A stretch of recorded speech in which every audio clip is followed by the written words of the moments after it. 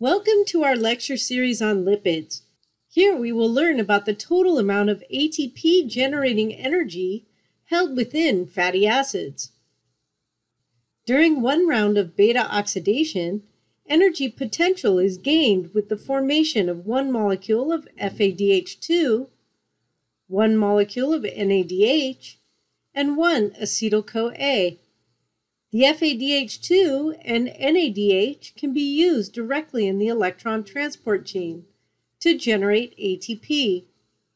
Acetyl-CoA is oxidized to carbon dioxide in the Krebs cycle, generating 1 GTP, 3 NADH, and 1 FADH2. The electron carriers will then also feed into the electron transport chain. To calculate how much energy can be generated by a full-length fatty acid, it's useful to calculate how many molecules of acetyl-CoA can be generated and how many rounds of beta-oxidation are required to generate them. For all even fatty acids, the following equation can be used to calculate the number of acetyl-CoA molecules formed: the number of carbon atoms in the fatty acid divided by 2. So for the 16-carbon fatty acid, 8 acetyl-CoA molecules can be formed. The total rounds of beta-oxidation needed to liberate all the acetyl-CoA molecules is found by dividing the total number of carbons by 2 and then subtracting 1. Thus, for a 16-carbon fatty acid, dividing by 2 gives you 8, and then subtract 1 to yield a total of 7 rounds of beta-oxidation required.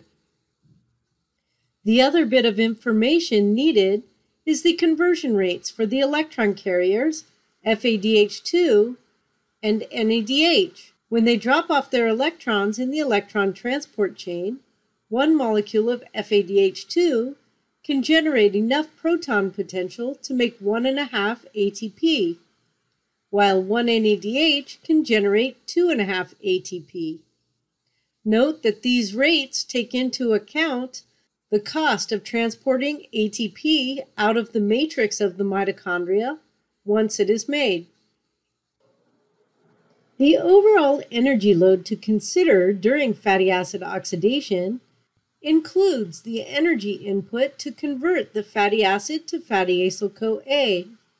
This process breaks down ATP into AMP, losing 2 phosphate groups. This is equivalent to a cost of 2 ATP molecules.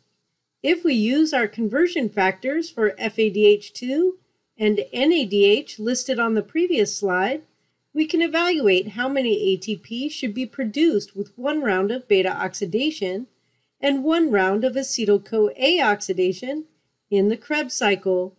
For beta-oxidation, one round will generate 4 ATP molecules.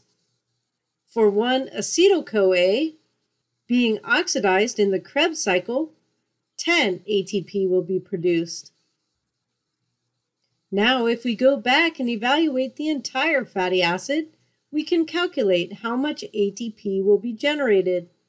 For a 16-carbon fatty acid, the 8 acetyl-CoA molecules will generate 80 ATP, and the 7 rounds of beta-oxidation required to generate them will yield an additional 28 ATP.